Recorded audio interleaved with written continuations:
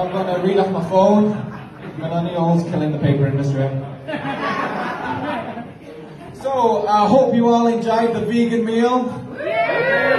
But if you didn't, I hope there are no more missed steaks this evening.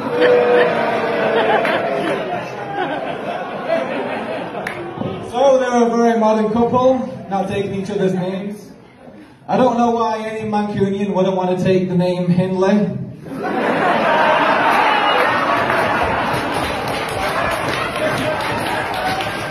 Who wouldn't want to share their name with such prestigious people as Australian cricketer Stephen Hindley? And I don't even know what's wrong with the name Burke, because I am one, from a long line of Burkes.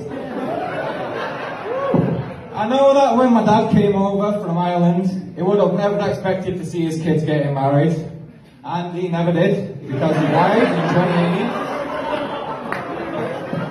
I know his absence is felt every day, but I know he's especially missed today. I can just imagine what he'd say today. It'll be something like, "Oh, to-do, where's my popcorn?"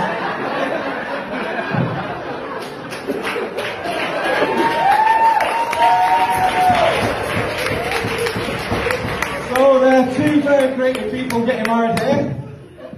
I've seen some great pictures that Alex has drawn.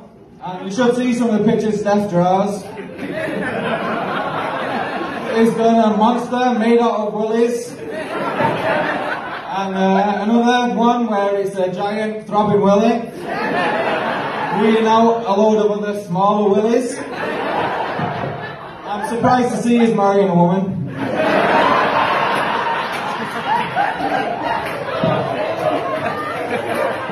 So, love, eh? Steph and Alex make a lovely couple. They spend all day working on each other on a table smaller than any of the tables you saw out today. If I did that with my beloved, I would strangle her. So they must really love each other or have very weak hands.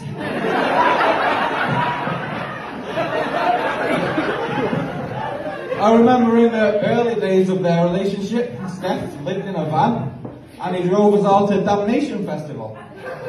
Alex had a normal amount of drinks and Steph was on his best behaviour with his new girlfriend and was absolutely fucked out of his face. In the middle of a particularly cathartic set by Amun-Ra, he turned around and asked the contemplative audience, "Have you ever thought that none of this matters?" And Alex barely blinked an eye, and I thought, she must really fancy him.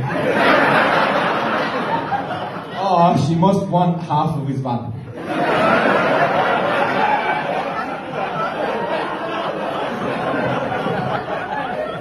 But maybe it all does matter. You know, love, family, friends, and things like that.